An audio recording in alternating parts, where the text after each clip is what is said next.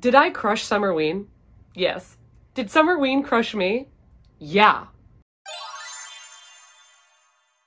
For real, I slumped out so hard. Like, I don't know if you have ever spent every single day vlogging and editing and posting and reading like ferociously for a readathon, but Olivia Rodrigo was right.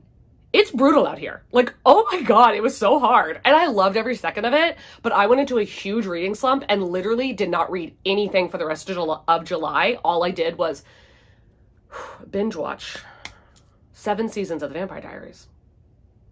Yeah, I watched 7 seasons of Vampire Diaries in like 2.5 weeks. Is it embarrassing or impressive?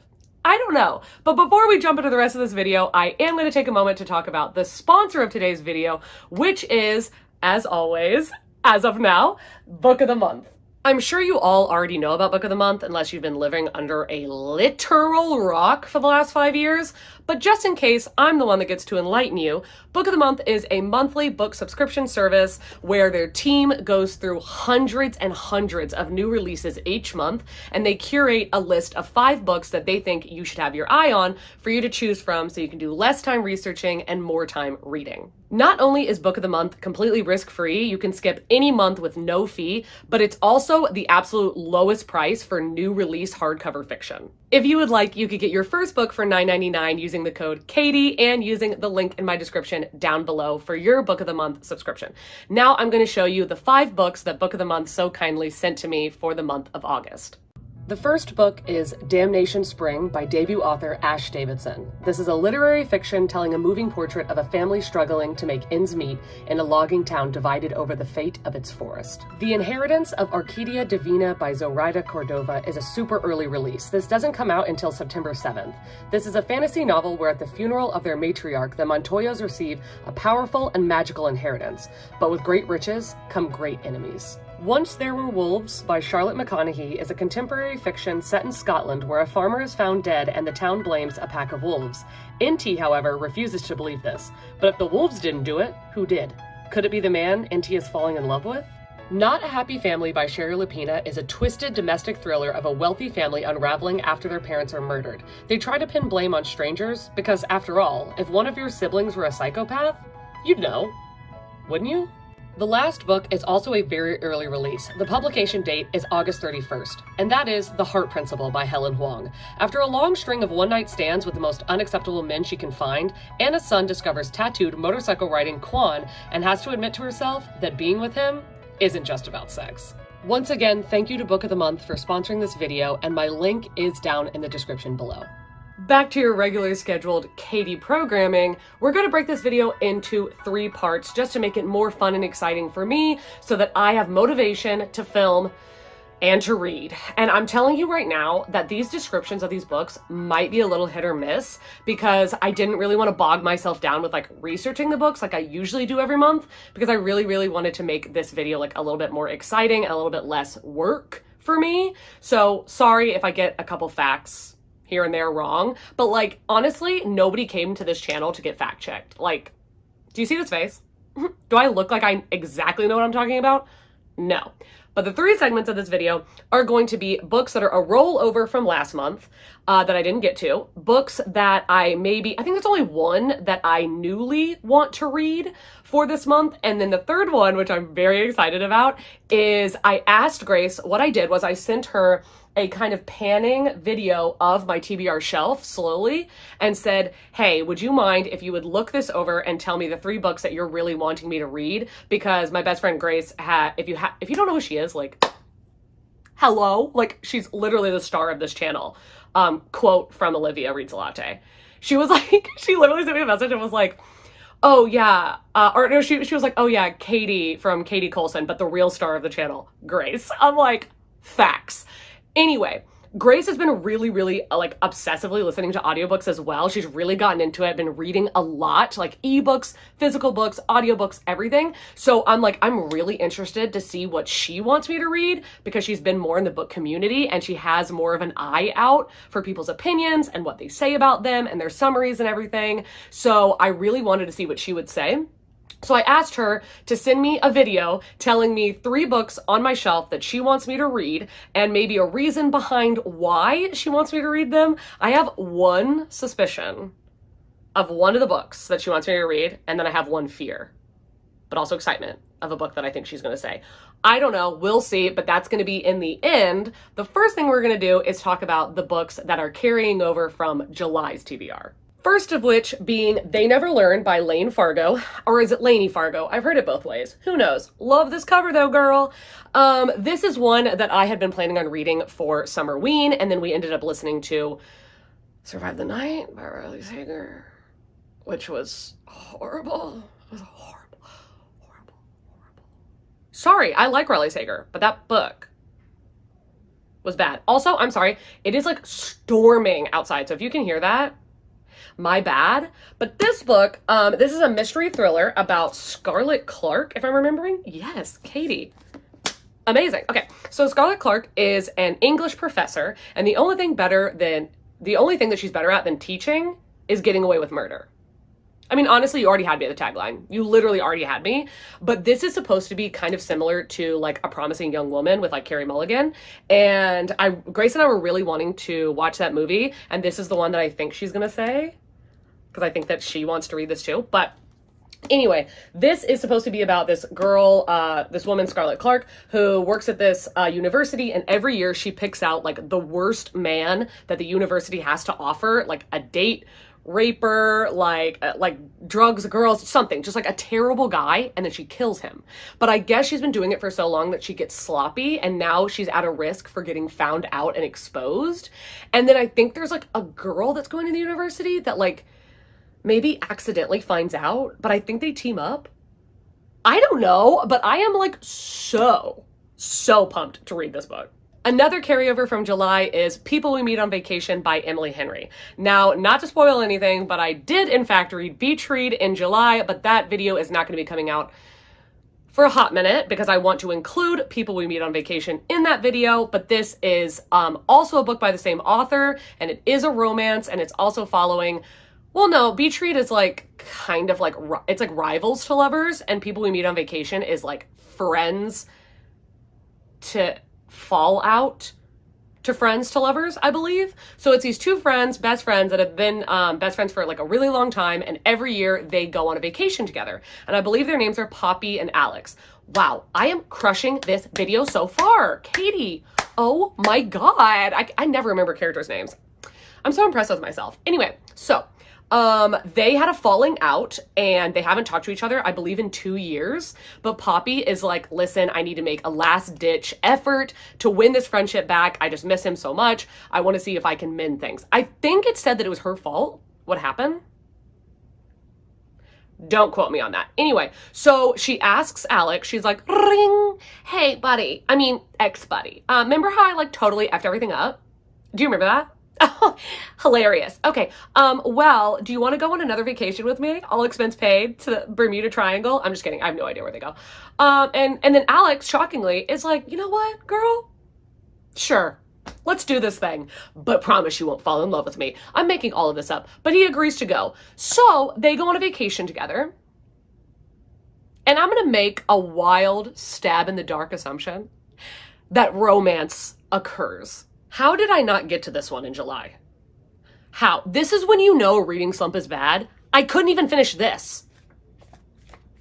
Excuse me? Fences? Fence? Yeah, volume 1. Johanna the Mad? Is that a real name? I love that. I'm obsessed with this cover. I think it's absolutely stunning. It's beautiful. This is about these guys, and they fence, and it's gay. Yeah, it is. Hey. I've heard really good things about it. And some lovely person, who is it? Desiree, aka Libri Labra from Instagram. She sent this to me and she wanted me to read it, said it's really good. I'm very much looking forward to it. And I swear to God, if I cannot finish this in August, there is something wrong with me. Funny enough, the next one not only is a carryover from July, but then also in July, I ended up getting it as book mail from a lovely girl, Melina, and it is The Gilded Wolves by Rashi Chokshi. I can't stop staring at this book. Like, You're probably being freaking blinded right now. Like, are you? Like, it's so reflective. It's so stunning and it's embossed. My favorite color is green. I'm obsessed. I'm obsessed. It's like truly, it's stunning. And then the inside, like, oh my God, the freaking purple. It's so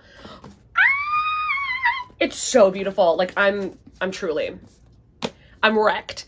I think that my Libby, I had said in July that I had a Libby hold for this and Ace of Spades, and they have both since run out. I think this one has like 2 days left, and I don't think that's going to happen. It's not going to happen, but I want to read this month. I am thinking about reading it physically and not reading it or listening to it on audiobook, because I have heard that this book is so good, and I've heard like a couple different people tell me that they think I am going to love it. Like personally, that I will love it because I love Six of Crows so much, and I love a Kaz and a Nej like relationship so much. Like they're like one of my absolute OTPs in books. And I heard from Olivia specifically that this is like if Six of Crows was more adult and Kaz and Nej could touch each other. And I was like, girl, stop talking, please. Also, hilariously, Melina said that she found my channel through Olivia, which is so cute. I love that. I love Olivia. So I really want to read this because the third book is coming out in September. So excited. Not a huge fan of the cover of the second one, which is like silvered serpents or something. I have no idea. Nobody asked about that. So this book has a kind of similar vibe to Six of Crows, where it's about this kind of like, I was about to say barrel boss, but that's Kaz. Like this guy that slums it but knows how to get shit done named Severin. And there's these people, like this elite group of people that task him to go find an artifact. Sorry, I'm trying to remember my summary from last month. It's the Babel is the name of the group. Task him to go find this artifact and for like a bunch of money or something. And then or wait, is he going to be free? I don't know. He's going to win like his independence or something. You're on this journey with me.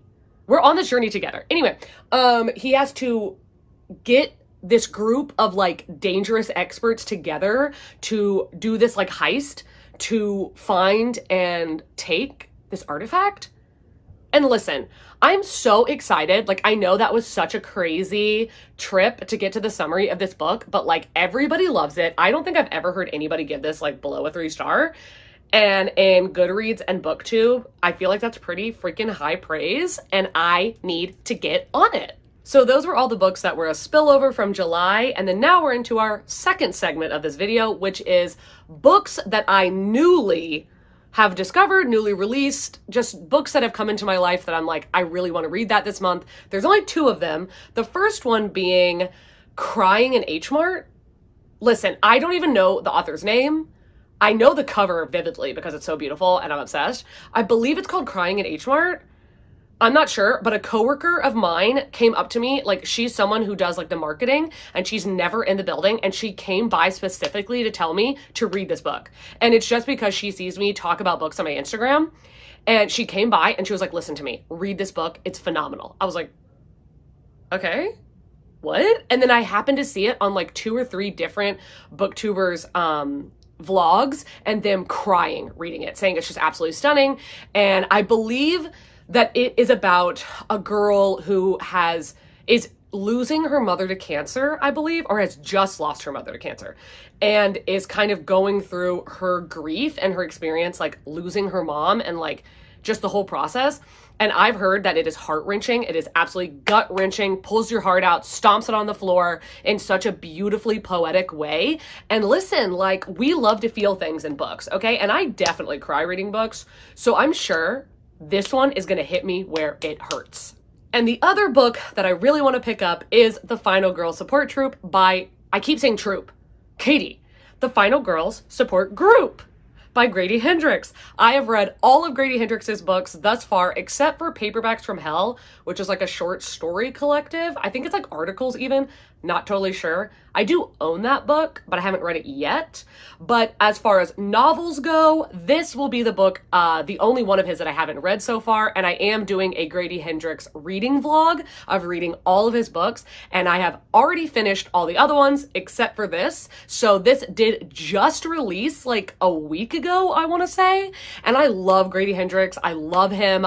Even though there's some of his books that I give I think like objectively it's a 3-star. I give it 4 stars because it's so much fun and so witty and creative. So I'm really hoping for good things from this because I'm obsessed with this book cover, like obsessed with this book cover. I'm not sure if I should listen to it on audio because I was gifted the audio. Like, thank you so much to the person who did that. But then I also saw the physical book at Half Price Books, and it has a lot of multimedia kind of elements in it, which I love.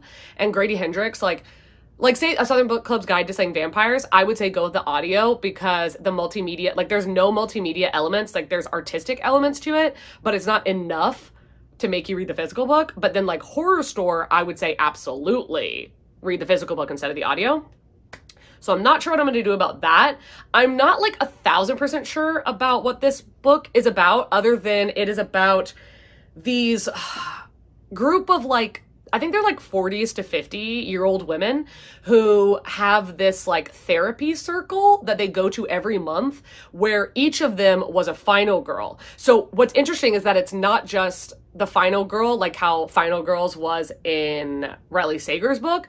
It's not just the last person that survives a mass murder, like this homicide serial killer thing. It's not just something of like the person that survives a slasher. It has to be that you also killed the murderer. So you could be the only person that survives, but that doesn't make you a final girl. The final girl becomes a final girl if she kills the killer. So fascinating. I was like, I love that. But apparently they're all in this group and then one of them ends up dead. And I guess you're trying to figure out like if someone's targeting them, what's going on. I don't know. But I know that like Entertainment Weekly or something said that it was like the perfect summer slasher.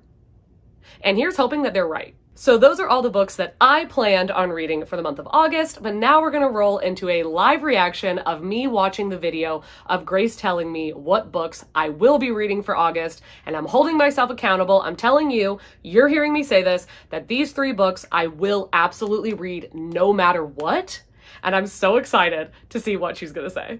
Okay, so the first book that I was like, hands down, this one has to go on the list. I'm dying to know if it's good.